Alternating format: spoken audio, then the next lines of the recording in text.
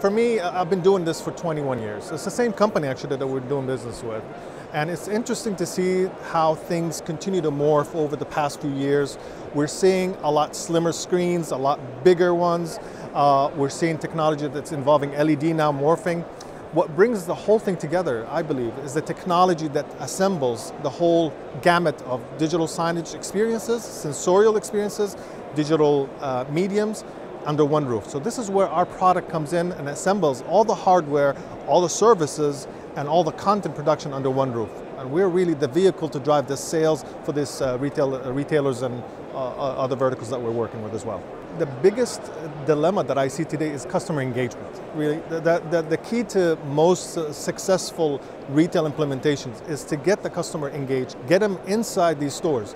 And to drive these customers inside, you need some experience, something sensorial, something that can really capture the audience and bring them inside.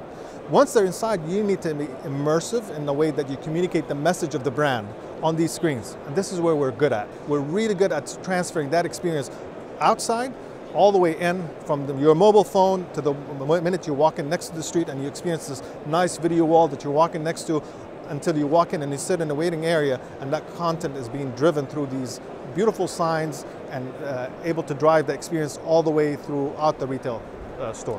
We've been doing this for too long, and it's a lot of products, a lot of CMS systems, a lot of content developers, and you've got the competitors right and left of us, all around us today.